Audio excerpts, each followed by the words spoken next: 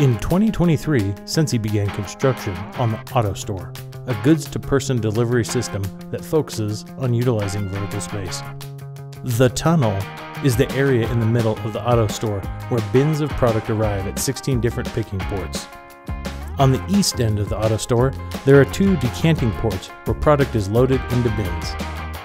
First, labels called advices are created and attached to pallets of product, which allows the operator to transfer stock into the system.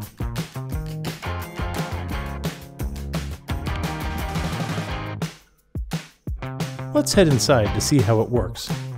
Empty carts are brought into the tunnel by an operator and delivered to a picking station.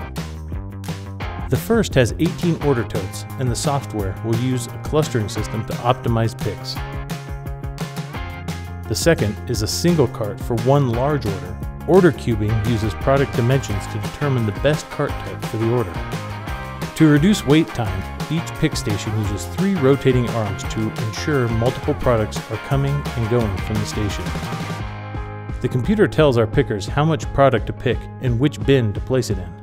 When the pickers are done with an item, the robot collects the bin and stores it back into the grid.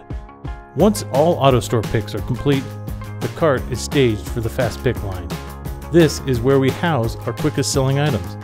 Employees scan each product location and tote before leaving the carts at packing stations to be shipped.